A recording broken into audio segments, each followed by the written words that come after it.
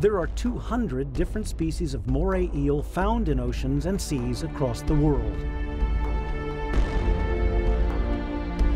They range in length from 11.5 centimeters, being the smallest, to 4 meters. Their bodies are generally patterned, and certain species even have patterns on the inside of their mouths. The jaws are wide, which form a protruding snout. Morays are often thought to be ill-tempered and vicious. However, they choose to rather shy away from humans and only attack when threatened or by case of mistaken identity.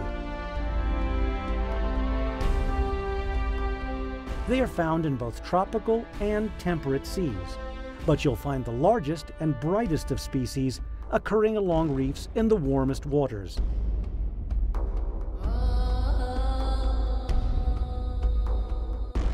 Divers love to explore reefs and rocky alcoves for the chance to spot one of these natural rainbows of the sea.